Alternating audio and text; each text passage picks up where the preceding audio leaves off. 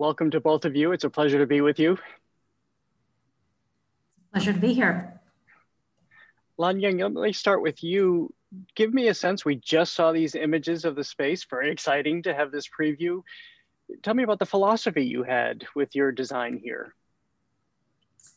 So, it was really a process where we were very conscious of two things, I would say. We were very conscious of the fact that we were working within, a piece of Boston's social history at the Arsenal, an industrial building from the late 1800s. And we were also very conscious of the fact that we were working for a Center for the Arts, an arts organization that caters to a diversity of arts programs and activities, and also a diversity of age groups. And so, I think our main design challenge was one that asked the question, how can we bring the public into this space in the most honest and respectful way to make, share, and experience art, and to have the best cultural experience possible?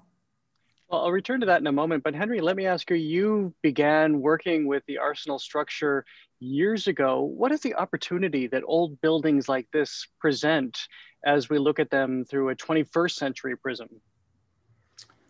Jared, there are a number of really special cases that sites of this scale offer. And one of those is to open a place that has basically been held away from the whole community for generations and then begin to make it public. And that's the reason that having the theater here and then accompanying restaurants and so forth is very exciting. And in this particular instance, we were working with 14 different buildings, and our work was really restricted to the exteriors. And much of that had to do with erasing damage that had been done by the Department of Defense in an attempt to reduce energy consumption. They had just smashed through thousands of windows and changed the masonry in association with that. So much of what we were doing here was on the exterior, and at the same time, we were doing Mass Mocha, which was largely about interiors. And that back and forth was very interesting. And we're very excited. Sasaki was an important partner to us even back then, because they helped the city or the town of Watertown discipline the developer. Let me just put it that way.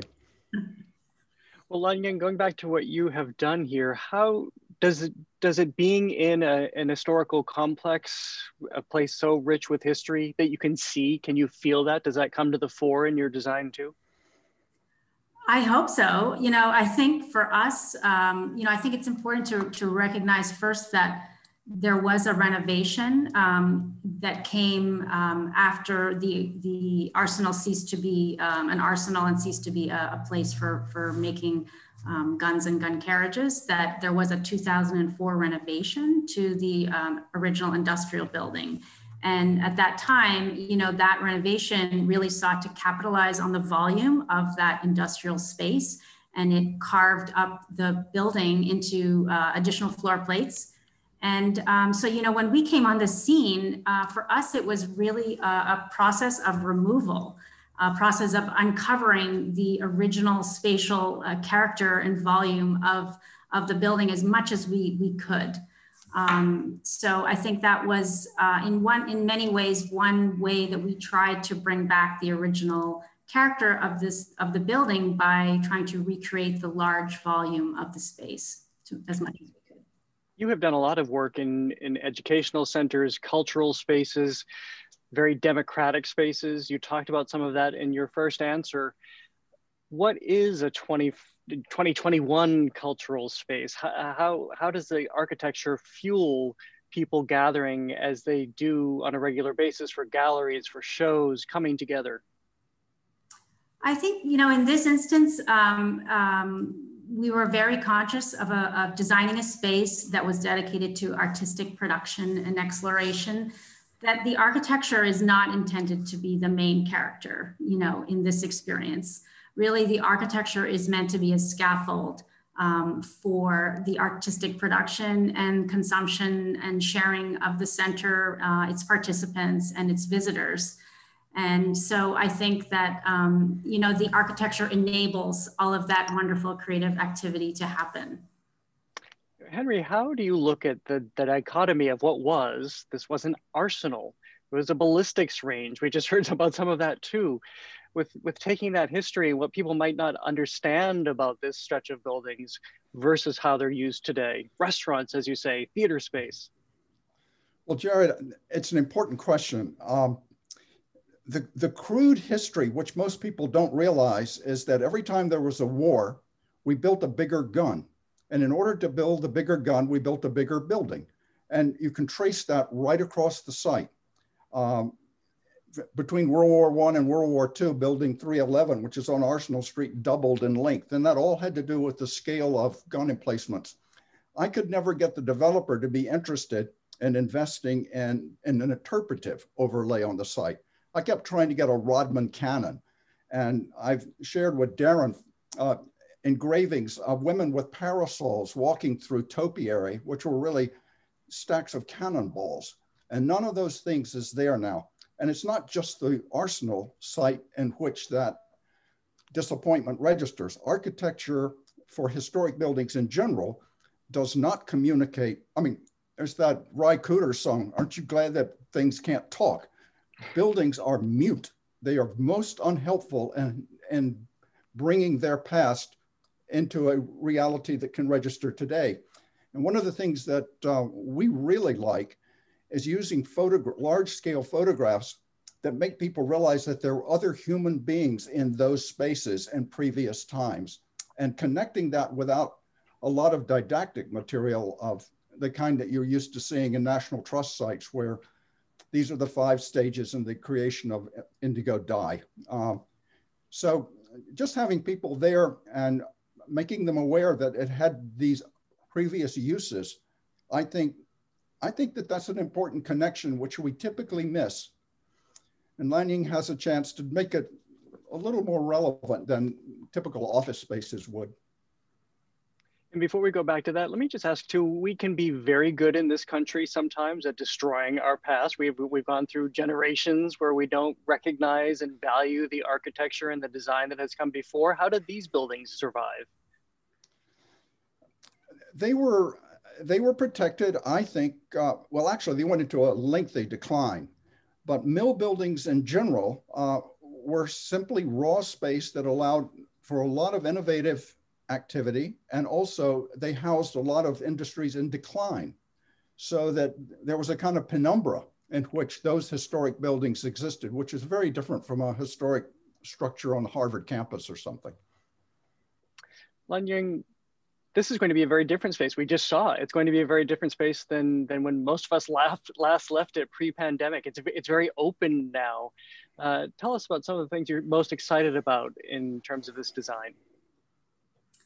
Well, I think, you know, one of the most exciting things was we reconceived of the entry. You know, I think many people just didn't know that the Mosesian Center was there. It wasn't that visible from the street and from the open spaces on the campus. And so we designed a new canopy that will receive visitors to the building. And, you know, it's a very, I think, respectful design of the historic building. It's all black metal. It's, you know, it's supported by steel rods that are bracketed back to the historic building. You know, the connection details are very straightforward and honest, reminiscent of the industrial era of architecture. And, you know, the canopy was also an opportunity to create a real marquee to announce the events of the day. So that's really exciting. And then once you walk through the doors, the space is very open.